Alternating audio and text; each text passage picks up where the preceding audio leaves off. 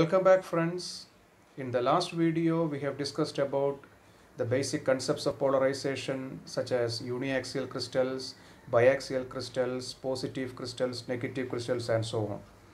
In this video I will be discussing the theory of polarization, the different polarizations, especially elliptical polarization, circular polarization as well as plane polarization, the mathematical treatment of these polarizations, the production and the detection of these polarizations, then some basic ideas about the quarter wave plate and the half wave plate and how quarter wave plate help in producing and detecting the different types of polarizations. So once again I welcome you all to my lecture video, and you are also encouraged to put your feedback as a comment so that I can improve on my further videos. So let's go on to this lecture video. Welcome you all. So now let us discuss the theory of polarization. Here what we actually intend to do is to build a mathematical framework for different types of polarization. We will be discussing plane polarized light, elliptically polarized light, and circularly polarized light. So we will derive mathematical general equations for polarization, and we will discuss the three different cases, that is plane polarization, elliptical polarization and circular polarization. So for that we are assuming an incident light of amplitude A, and the incident light of amplitude A, say this is the incident light of amplitude A, is allowed to fall on a birefringent crystal making an angle theta with the optic axis. So this will be the direction of the optic axis of the crystal. We are taking a birefringent crystal, which means that when a ray of light falls on the birefringent crystal, it gets split up into two, that is an ordinary ray, and an extraordinary ray. Okay. So A is the amplitude of the incident light, and this amplitude makes an angle theta with the optic axis. So this will be the direction of optic axis. Then this amplitude A can be resolved into two components, one horizontal component and one vertical component. So this will be the vertical component and this will be the horizontal component. That is resolution of a vector into two components. Then if you can join this like this, okay. So this is the cos component and this is A cos theta, and this is the sine component A sine theta. Okay. So we know in a birefringent crystal the incident ray gets split up into two, that is O ray and E ray. The extraordinary ray will be traveling along the optic axis, that is this will be the direction of E ray, and the ordinary ray will be traveling perpendicular to the optic axis. Okay. Now we all know that O ray and E ray travel with the different velocities. O ray travels with the same velocity in all directions, and so the wave surface will be a sphere. Whereas E ray travels with a different velocity in different directions, and the wave surface of an E ray will be an ellipse. So due to this difference in velocity, a path difference will be introduced between them when they come out of the crystal. Corresponding to the path difference, a phase difference will be introduced between them, And let us assume delta is the phase difference introduced between the two rays, that is the E ray and the O ray, when they come out of the crystal. So, now if you represent E ray and O ray with the mathematical equations, we will be using the equation of a wave, that is the general equation of a wave in simpler terms can be written as, say, y is equal to a sine omega t.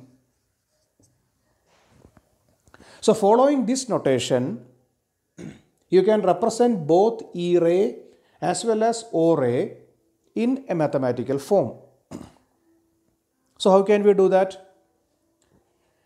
This is the x component and this is the y component. So this will be the x component and this will be the y component. So extraordinary ray can be represented as x is equal to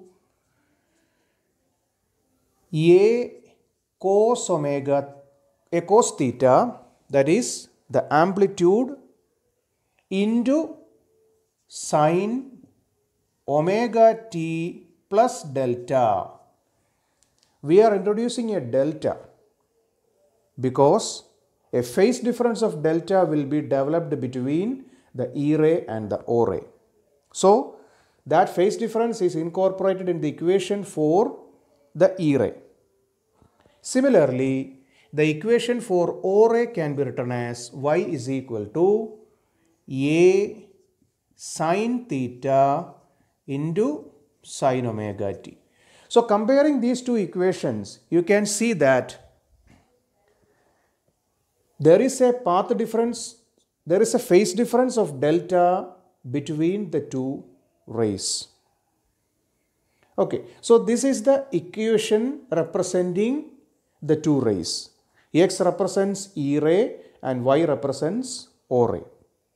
Now we are going to make some symbol substitutions for the ease of calculation. So what we are going to do is put a cos theta is equal to small a and a sin theta is equal to small b, so that this can be replaced by small a and this can be replaced by small b.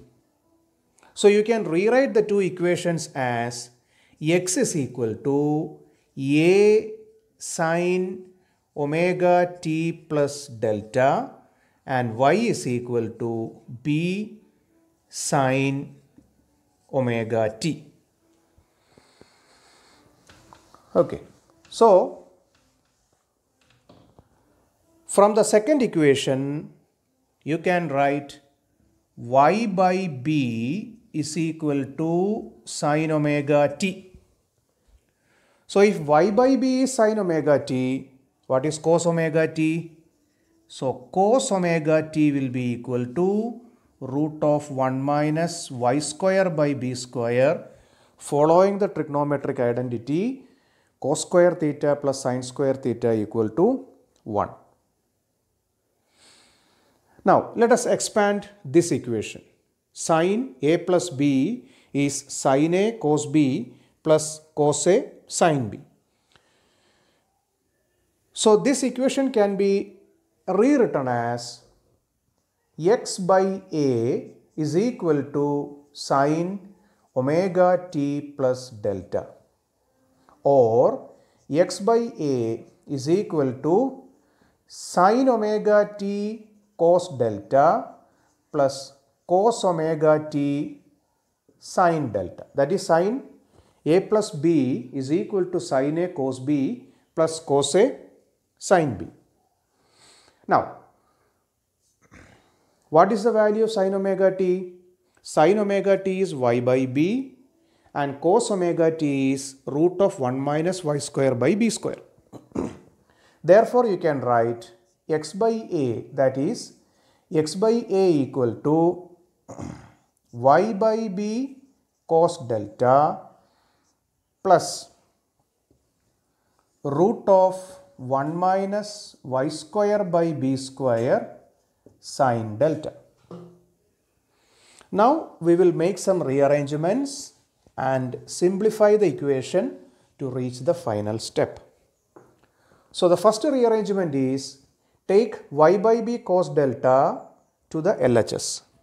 So that you will get x by a minus y by b cos delta is equal to root of 1 minus y square by b square sine delta.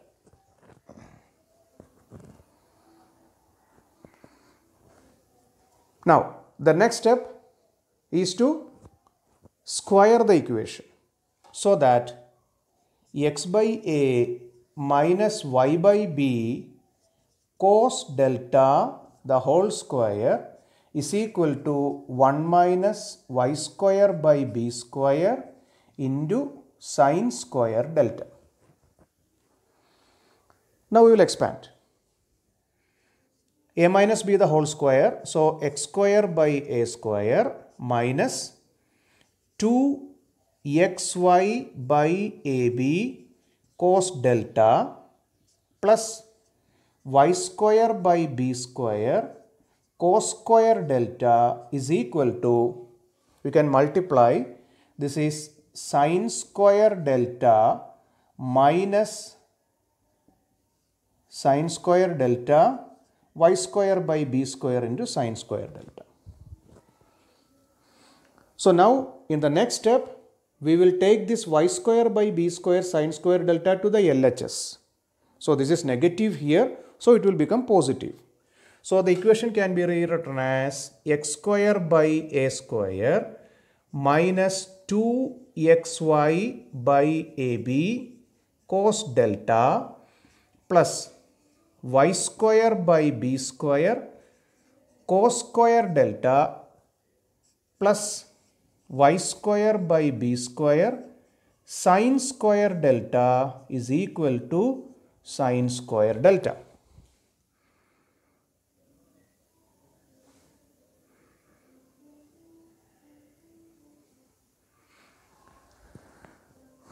Now y square by b square cos square delta plus y square by b square sine square delta. So this is y square by b square can be taken as common. Then in the bracket you will get cos square delta plus sine square delta, which is 1. So this equation can further be simplified as x square by a square minus 2xy by ab cos delta plus y square by b square is equal to sine square delta. So this equation will represent the general equation for an ellipse. Now, having obtained the general equation, we will discuss the different cases. That is, how can you obtain plane polarized light, elliptically polarized light and circularly polarized light from this general equation. So case 1 we will discuss. In this case the phase difference delta is equal to 0. So if the phase difference delta is equal to 0, then immediately from the equation you can write cos delta equal to 1 and sine delta equal to 0. Giving these values in the general equation, you will get x square by a square minus y square by b square. So this is equal to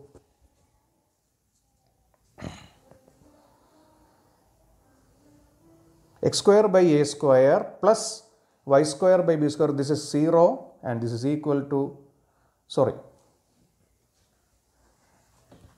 this is 1 and this is 0. So x square by a square minus 2xy by ab plus y square by b square is equal to 0. This is nothing but x by a minus y by b the whole square. So this is x by a minus y by b, the whole square is equal to 0. Or you can write x by a equal to y by b, or y is equal to b x by a. So y equal to bx by a is the equation of a straight line, and hence this condition gives you a plane polarized light. So this is a how we obtain plane polarized light. So physically, what is the meaning? How to obtain a plane polarized light? That is, if the phase difference between the E ray and the O ray is 0, which means that both the rays are traveling with the same velocity, with the same path difference, and hence there is no phase difference. Then in that case, you are left up with one ray, that is, there is no double refraction in this case, and hence you obtain a plane polarized light. So this is how we obtain a plane polarized light. Now, in the second case, we will discuss, this is case 2, we will discuss a phase difference of pi by 2. And with the condition that A is not equal to B. What is A? A is the amplitude of the E ray and B is the amplitude of the O ray. So in the second condition, the phase difference between the two is pi by 2, that is 90 degree, but amplitudes of both waves must not be the same. Let's see what happens. When delta equal to pi by 2, you have cos delta equal to 0 and sin delta equal to 1. So, substituting these values in the equation, you will get x square by a square. This will become 0 as cos delta is 0, plus y square by b square is equal to 1. Sin square delta is 1. So, this represents the equation for an ellipse. So, this will give you an elliptical polarization. So this is how you obtain elliptical polarization, that is, the phase difference between the E ray and the O ray must be 90 degree with the condition that the amplitudes of both must not be the same. Now, the third case, that is, here also delta is pi by 2, but A is equal to B, which means that the amplitudes of both the rays are the same. Amplitude of E ray as well as the O ray are the same. So if you give that condition in this equation, you will get x square by a square. Cos 90 is 0, so this is 0, plus y square by b square. But we have a equal to b, sorry, we have a equal to b, therefore you can write it as y square by, instead of b square, you can write a square because a equal to b. So this will be equal to 1. Or you can write x square plus y square is equal to a square, and this represents the equation of a circle, and so you obtain a circular polarization.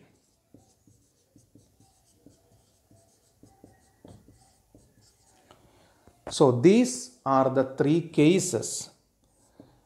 Case 1, we have shown how we obtain a plane polarized light.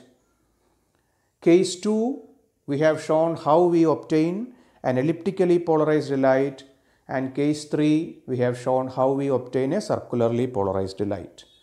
Now, when A equal to B, we have A equal to A cos theta and B equal to A sin theta.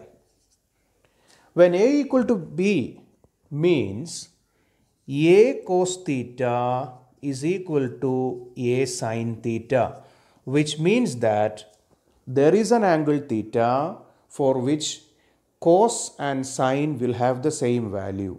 And we know that when theta equal to 45 degree, cos theta and sine theta have the same value, that is 1 by root 2. So, in this case, when A equal to B, theta equal to 45 degree, what is the meaning? What is the physical meaning of that? That is, if the incident light having amplitude A makes an angle 45 degree with the optic axis, then the resultant polarization will be circular. And if the amplitude of the incident ray makes an angle other than 45 degree with the optic axis, then the resultant ray will be elliptically polarized ray. So this is the mathematical theory of polarization. When asked for the examination, you will have to discuss this theory, that is, you will have to derive this general equation, and after deriving the general equation, you have to discuss the three cases. Case 1 will give you the condition for plane polarization, case 2 the condition for elliptical polarization, and case 3 the condition for circular polarization. So this is the mathematical part of that, and after discussing this mathematical part, next we will have to move on to the physical part. That is, how will you produce these type of polarizations and how will you detect these type of polarizations. So for now, we will be stopping the video, stopping this lecture with the mathematical background of polarization or the theory of polarization, which will give you the different types of polarization when appropriate cases are applied. Thank you. So welcome back. We have discussed the theory of polarization, the mathematical basis of different types of polarizations. And now our next step is to produce and detect the three different types of polarizations. So before going on to the production and detection of the polarizations, we will be discussing two essential components in this process. That is a quarter wave plate and a half wave plate. So first we will discuss what do you mean by a quarter wave plate. So this is a very important question which can be asked as short question, that is, what is quarter wave plate and what is the action of a quarter wave plate. So after discussing quarter wave plate, we will be discussing half wave plate. So essentially, a quarter wave plate is a thin plate of birefringent crystal having optic axis parallel to its refracting faces, and the thickness of a quarter wave plate is so adjusted that it introduces a quarter wave path difference, that is, a path difference of lambda by 4 will be introduced between the E ray and the O ray propagating through it. So essentially, this quarter wave plate is a birefringent crystal. What do you mean by a birefringent crystal? A crystal which splits the ray into two. That is, we have seen that a calcite splits a ray into two, a nickel prism splits a ray into two, and so all these come under the category of birefringent crystals. And the property of a crystal by which it splits the ray into two is called birefringence. Birefringence. Okay. So this quarter wave plate is essentially a birefringent crystal. That is, in simpler terms, you can explain a quarter wave plate as a wave, as a plate which splits the incident polarized beam into two, that is, an E ray and an O ray. In addition to splitting the ray into two, a quarter wave plate introduces a path difference of lambda by 4 between the two beams. A path difference of lambda by 4 corresponds to a phase difference of pi by 2.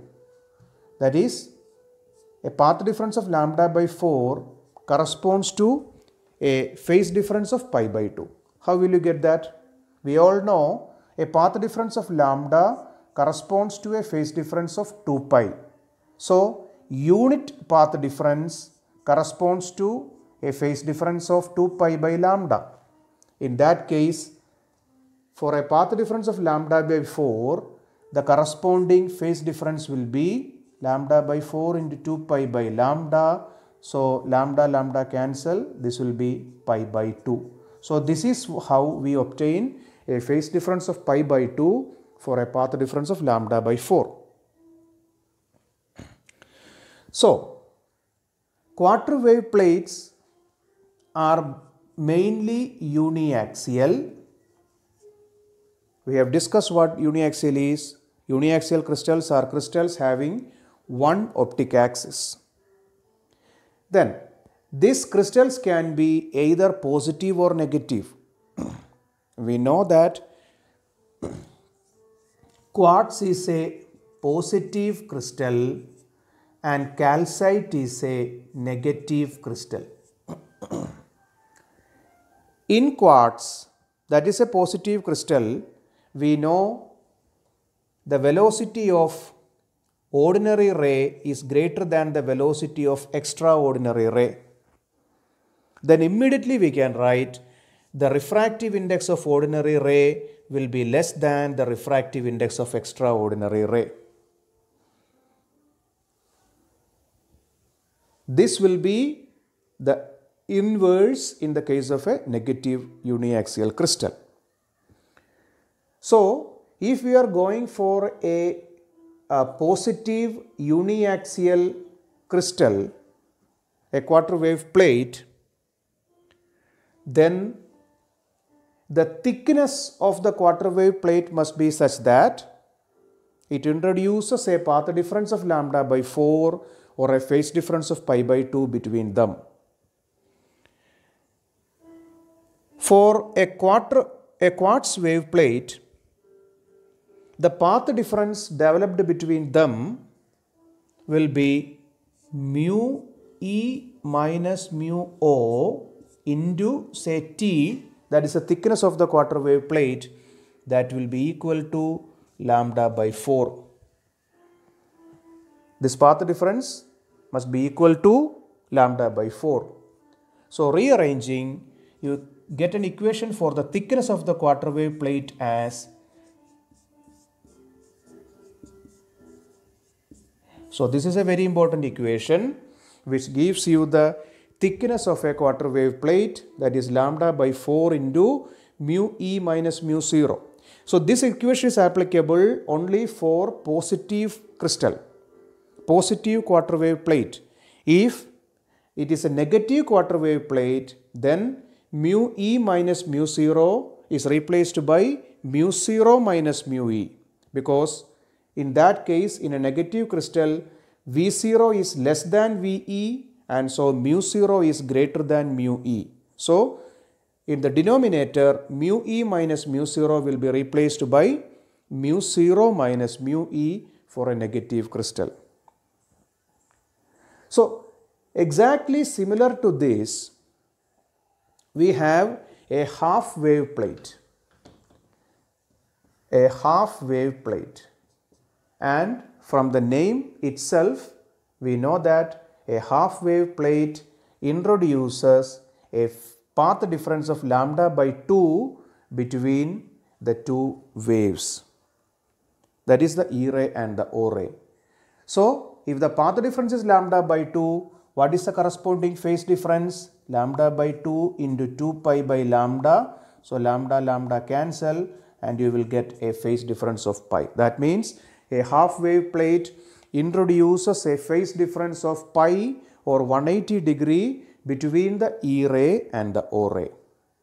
So, you can write a very similar equation for the thickness of the quarter wave plate, that is T, is equal to lambda by 2 into mu E minus mu 0 if it is a positive crystal, and T is equal to lambda by 2 into mu O minus mu E if it is a negative crystal. So these are two important equations with which you can find the thickness of a quarter wave plate and the thickness of a half wave plate, and this will be asked for problem. T equal to lambda by 4 into mu E minus mu 0, or T equal to lambda by 2 into mu E minus mu 0. So this is a very basic introduction about the quarter wave plate and the half wave plate. So in brief, a quarter wave plate or a half wave plate is a doubly refracting crystal, and when a plane polarized light falls on a quarter wave plate or a half wave plate, it gets split into two, that is an E ray and an ordinary ray. A quarter wave plate introduces a path difference of lambda by 4 or a phase difference of pi by 2 between the rays, whereas a half wave plate introduces a path difference of lambda by 2 or a phase difference of pi between them. So these two plates, quarter wave plate say QWP and half wave plate HWP, are essentially used in the production and detection of various type of polarizations. Now we will be restricting our discussion onto quarter wave plate. So what is the role of a quarter wave plate in the production and the detection of polarized light? That is, how can you detect or how can you produce a plane polarized light, an elliptically polarized light, and a circularly polarized light, and what is the role of a quarter wave plate in these polarizations? So now we will discuss how to produce these type of polarizations and analyze these type of polarizations. So now let us see the production and detection of plane polarized light. Production and detection of plane polarized light.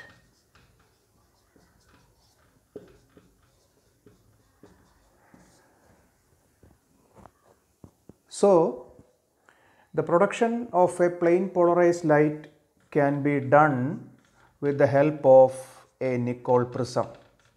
So as we have discussed earlier, this will be a representation of a Nicol prism, and you have a Canada balsam layer between the two halves of the prism, and when a light is incident on the Nicol prism, what happens is that it gets splits into two, and the ordinary ray will be totally internally reflected into the crystal or into the prism, and the extraordinary ray will be emerging from the crystal, and this will be having polarizations only in one direction. In this case, it will be vibrating, the polarizations will be vibrating parallel to the plane, and ordinary ray, it will be having perpendicular vibrations to the plane, and since O ray is absorbed by the Nicol prism, only the E ray gets emerged out of the prism, and so the resulting light will be a plane polarized light. So this is the production, this is the simple method to produce a plane polarized light. Now how will you detect the plane polarized light? So in the case of detection also, what we are doing is we are using one more Nicol prism. So in that case, the first prism will be acting as a polarizer and the second prism will be acting as an analyzer. It will be like this. So this will be acting as a polarizer, say P, and you have another crystal here, the same crystal, the same prism, that is a Nicol prism, and this will be acting as an analyzer. So as in the previous case, what you are going to do is you are going to rotate the analyzer keeping the polarizer fixed. So what happens? When the analyzer is rotated, you can see that the light coming out of the analyzer gets extinguished twice in one full rotation. So it will allow only those vibrations to pass through which is parallel to the optic axis of the analyzer. So when you have a full 360-degree rotation of the analyzer, you can see that the light gets extinguished twice. That is, 2 times the intensity of the light comes to 0 and then it builds up. So if that is obtained at the output end, then you can very clearly say you can very clearly say that the obtained light is a plane polarized light. So this is the simple method of production and detection of a plane polarized light. Next is the production and detection of circularly polarized light. Circularly polarized light.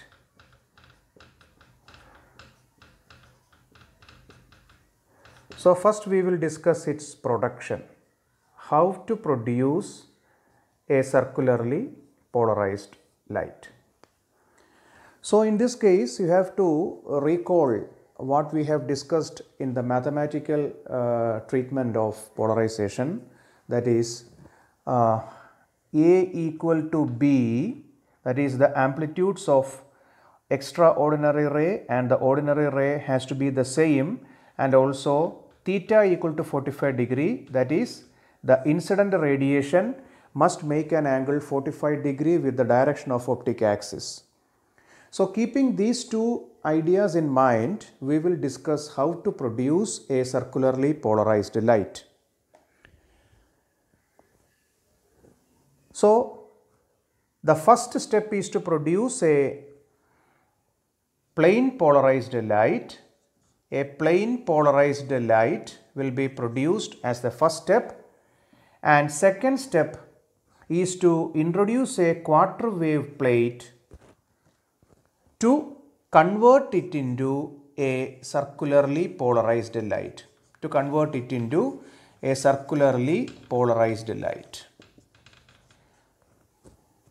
So these are the two steps involved. First, you have to produce a plane polarized light, and second, by introducing a quarter wave plate, you have to convert the plane polarized light into a circularly polarized light.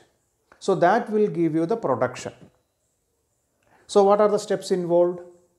In the case of production of a circularly polarized light, first we need a nickel prism.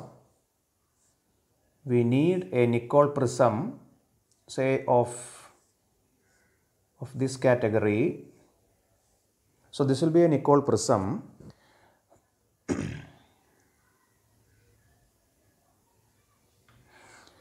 So the output of the nickel prism will be a plane polarized light.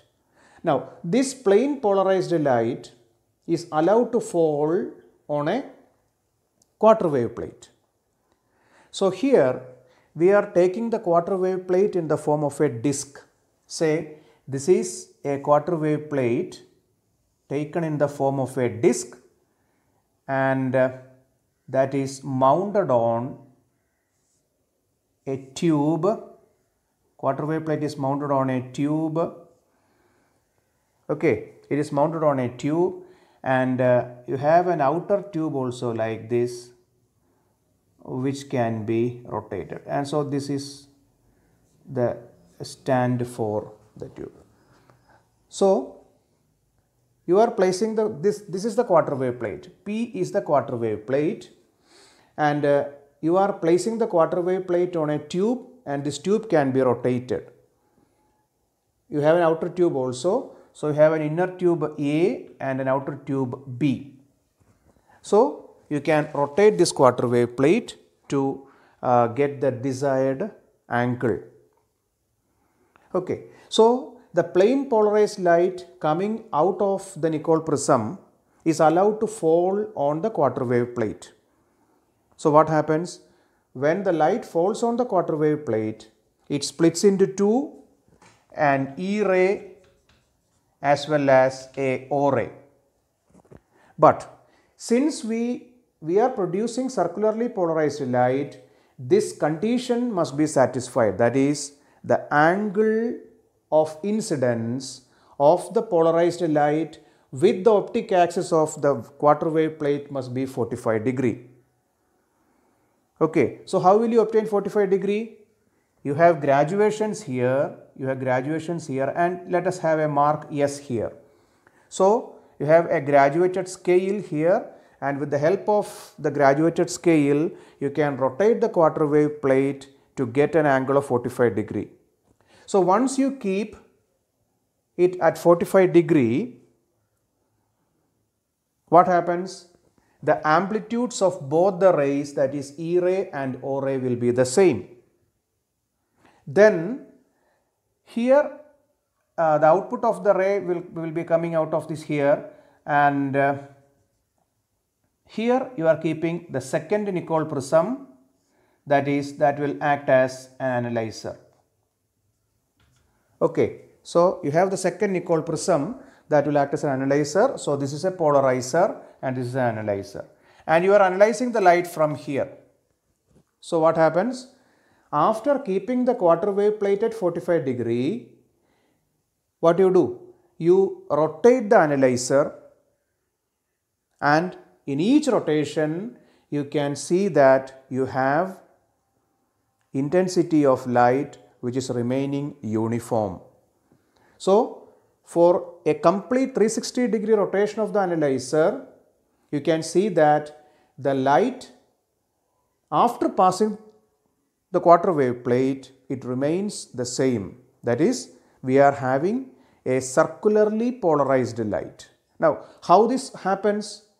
When the ray falls on, the polarized ray falls on the quarter wave plate, it splits the polarized light into two, E ray and O ray, and introduces a path difference of lambda by 4 or a phase difference of 90. So the phase difference introduced between the two rays will be pi by 2. And since the angle of incidence is 45 degree, the amplitudes of both the rays will be the same. So upon emerging from the quarter wave plate, the two rays, E ray and O ray, will combine to give a circularly polarized light. And when you analyze the circularly polarized light with the help of a Nicol prism, you can see that for each degree of rotation, the intensity of the light in the output remains the same. That means it will be a circular polarization. The intensity will be remaining the same in each and every case. But there is a confusion here. The confusion is between a circularly polarized light and an unpolarized light. See, as we know, an unpolarized light is a light which has electric field vibrations in all planes, in all possible directions. So, even if you analyze an unpolarized light with the help of a Nicol prism, you will get a uniform illumination irrespective of the angle of rotation of the analyzer. The same thing you are getting for a circularly polarized light also. Irrespective of the angle of rotation of the analyzer, the output will be uniformly illuminated. So, how will you differentiate between a circularly polarized light and an unpolarized light? That is, how can you make sure the light which you obtained after this process is a circularly polarized light and not an unpolarized light? So, that confusion is solved when we detect the light in the next stage. So, having produced the light with a confusion whether it is a circularly polarized light or an unpolarized light, now we move on to the detection part of the circularly polarized light. In the detection part, since we have the confusion whether the light obtained in the previous case is circularly polarized or unpolarized, what we are going to do is the output from the quarter wave plate is allowed to fall on the second quarter wave plate. So, in the analysis process also, you are using another quarter wave plate. So, if you represent it with a diagram, say you can do it like this. So, this will be the circularly polarized light. Say it is CPL, circularly polarized light, which we obtained from the earlier step, is allowed to fall on a quarter wave plate. So, what happens when a circularly polarized light falls on a quarter wave plate?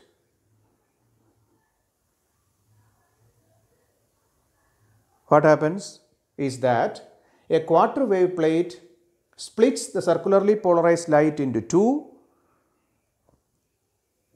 Also, it introduces an additional path difference of say 90 degree or pi by 2 between them. So, already this circularly polarized light has a path difference of 90 degree. So, initially this is having a path difference of 90 degree because circularly polarized light was produced with the help of a quarter wave plate. So, during the production itself, the quarter wave plate has introduced a path difference of pi by 2.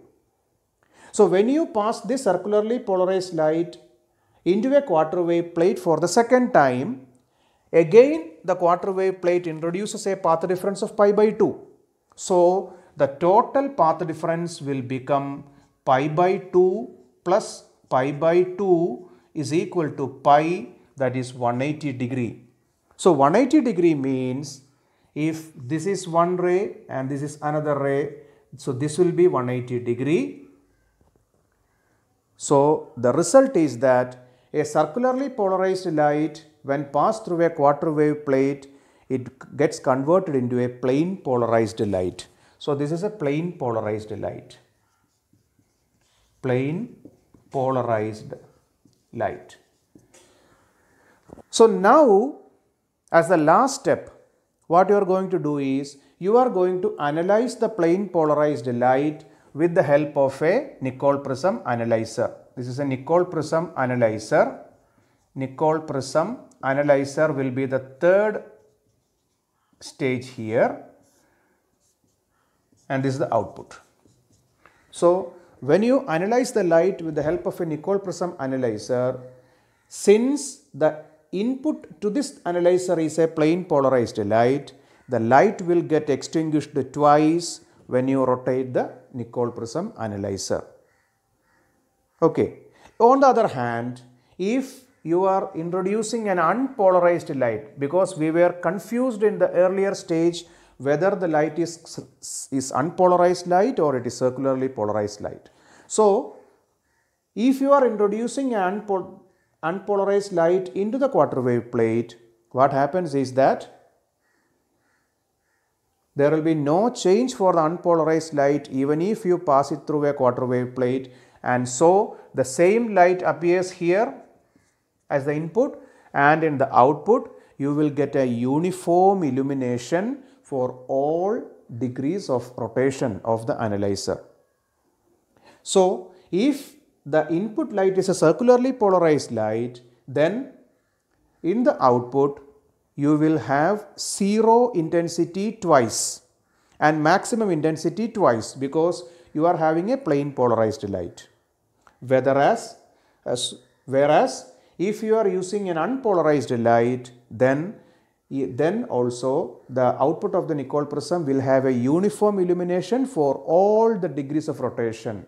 So, from this you can discriminate between the two, and you can decide or you can confirm whether the light you produced in the previous step was a circularly polarized light or an elliptically or a unpolarized light. The last topic is the production and detection of elliptically polarized light. So, the production of elliptically polarized light is very much similar to that of circularly polarized light, except that A is not equal to B and theta is not equal to 45 degree. So, if you are going to produce an elliptically polarized light, then you must make sure that the polarized light falling on the quarter wave plate does not make an angle 45 degree. It can make any other angle except 45 degree. If it doesn't make an angle 45 degree with the optic axis of the quarter wave plate, then A not equal to B condition will be satisfied. Okay, so again, first you have a Nicol prism, say a Nicol prism, and the output of a Nicol prism will be a plane polarized light, and that is allowed to fall on a quarter wave plate. I have drawn a quarter wave plate with the experimental setup. When we discuss circular polarization light, you can use the same figure here also, but you have to make sure that the angle is not 45 degree. So, the output of a quarter wave plate will be an elliptically polarized light, and this is again allowed to fall on a Nicol prism. The first Nicol prism will be used as a polarizer, and this will act as an analyzer. The second one will be acting as an analyzer. Okay, so the output of the crystal of the prism will be an elliptically polarized light. That is, the quarter wave plate will split the plane polarized light into two, E ray and O ray, and also introduces an additional path difference of a 90 degree between them, and upon emerging from the quarter wave plate, the two rays combine to form an elliptically polarized light, since the angle of incidence of the plane polarized light with the optic axis of the quarter wave plate is not equal to 45 degree. If it is 45 degree, you will be obtaining circularly polarized light. So that point has to be made clear. Okay, then the output of the Nicol prism, the second Nicol prism, will be an elliptically polarized light. So when you rotate the Nicol prism, the analyzer, you can see that the light varies between a maximum and a minimum, and it will never go to zero.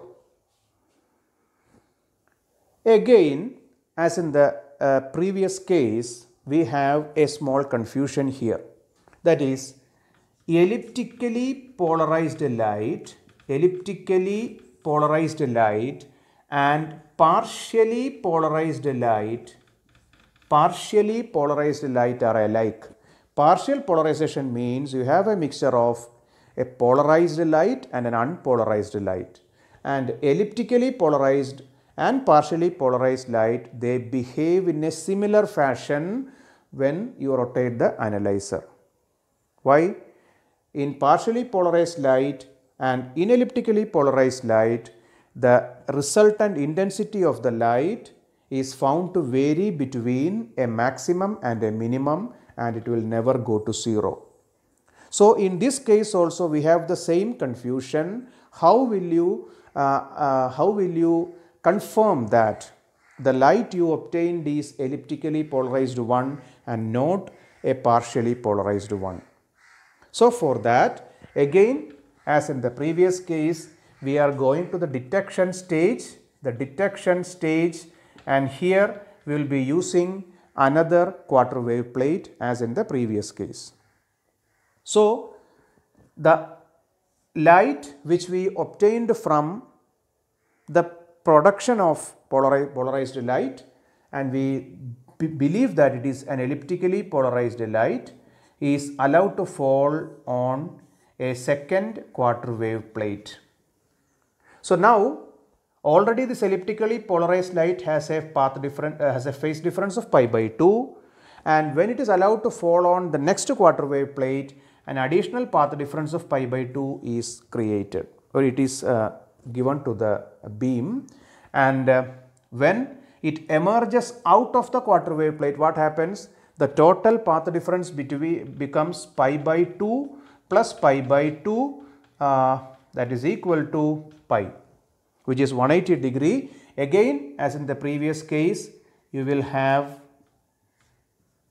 a plane polarized light. So this will be a plane polarized light. So the output will be a plane polarized light, and then it is given to the Nicol prism analyzer. Nicol prism analyzer, and what happens? The output, in the output, if you are introducing a plane polarized light, then you can see that the intensity becomes 0 2 times and it becomes maximum twice when you rotate the Nicol prism through 360 degree. Whereas if you are introducing a partially polarized light, say this is partially polarized light, in that case the output will again be, you will have a complete illumination, or the intensity varies between a maximum and a minimum, and the intensity will never go to 0 in the case of a partially polarized light. So from this result you can determine whether the light you produced in the previous stage was a elliptically polarized one or a partially polarized one. So this is the detection of elliptically polarized light. So in a nutshell, in this lecture video, we have discussed the theory of polarization, of types of polarization, that is plane polarized light, then elliptically polarized light, circularly polarized light. What is the mathematical equation for these polarizations? Then how to produce these polarizations, how to detect these polarizations, and what is the role of a quarter wave plate in the detection and the production of polarizations, and what are the features of quarter wave plate as well as the features of half wave plate. Even though we don't use half wave plate in the production and the detection of polarizations, in connection with the quarter wave plate you can discuss half wave plate also, which also works in a similar fashion. So this is a type of an essay which can be asked in the examination. So you have to be clear with the concepts, with the ideas, with the mathematical steps we followed, and with the cases we have discussed leading to the different types of polarization, and how we produce the polarization, how we detect the polarization, and what is the role of a quarter wave plate in producing and detecting the different types of polarization. So this is a very important topic which you have to study. It is very simple. So you have to understand the concepts and then you have to study this in detail. So with this lecture we come to the end of polarization, and all these lectures have been prepared based on the syllabus of undergraduate course in physics. So you can follow these lectures for your studies, so you can understand the theory, you can understand the different steps and the physics behind it, and you can very easily use these lecture videos, the information you gather from these lecture videos for your examinations. So once again, thank you all and wish you all a very happy learning. Thank you.